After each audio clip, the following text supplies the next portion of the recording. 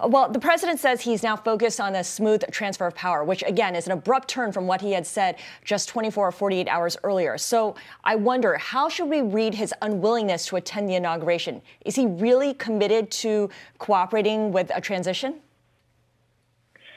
So at this point, once again, we're in the last couple of days. There's only really so much that a Trump administration can do at this point. Trump has come out. I mean, the statement he made in the video was pretty clear. There's also a number of moving parts here. It's not just Trump. There are other lawmakers and other aides to the president that are trying to make sure that nothing like what we saw on Wednesday with the Capitol happens again at this point.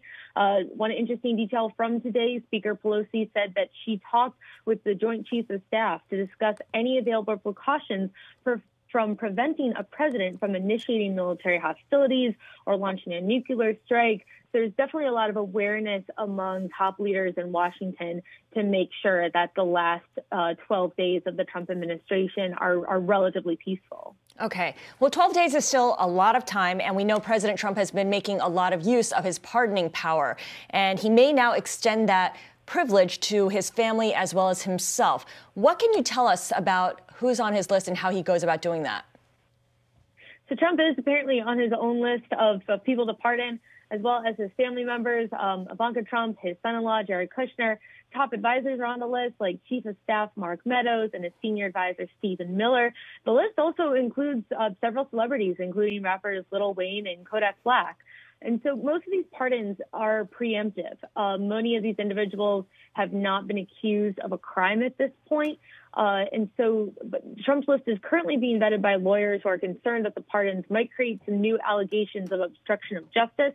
And the other entire thing to keep in mind here is that when the president gives a pardon, it's only for federal crimes. There has been some suggestion and speculation that perhaps for things related to his tax returns, for things related to his campaigns, that there might be criminal charges pressed by various states against the president or members of his family. Right. Pardons for his family, himself, and celebrities seems very on brand. When you talk to folks in Congress, to your sources among Republicans and Democrats, what do they think the president's relationship will be to the Republican Party going forward after all of this? That's a really fantastic question. I think it's something that a lot of people were trying to figure out before Wednesday, and then Wednesday happened and just made everything just so much more stark, because you really have begun to see Republicans who have been by Trump's side for these last 4 years come out, criticize him vocally. You've seen individuals leave his cabinet, Betsy DeVos, Elaine Chao. Now we're hearing calls. This just broke before I got on the phone with you. Lisa Murkowski, a Republican senator from Alaska, is saying that Trump needs to leave the party. She's saying that she's concerned about the future of the Republican Party. And I think one of the interesting things that we should point out here is that I think it's fair to look at the Republican Party in terms of Trump and his supporters, and then other sort of more mainstream Republicans. I mean, going back to the inauguration just for a second, George W. Bush is planning to attend the inauguration. Former Republican House Speaker Paul Ryan is planning to attend the inauguration. And so it's not just that the entire Republican Party is following Trump here. You're definitely seeing a divide, both in lawmakers and in other figures in the party. Yeah, there's old school Republican Party, and then there's the new wave that Trump kind of represents.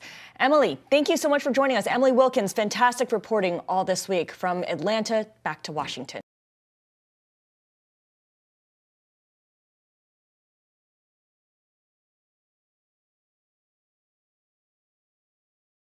The biggest stories the moment they happen from around the globe. Subscribe to Bloomberg Quick Take now for insight in an instant.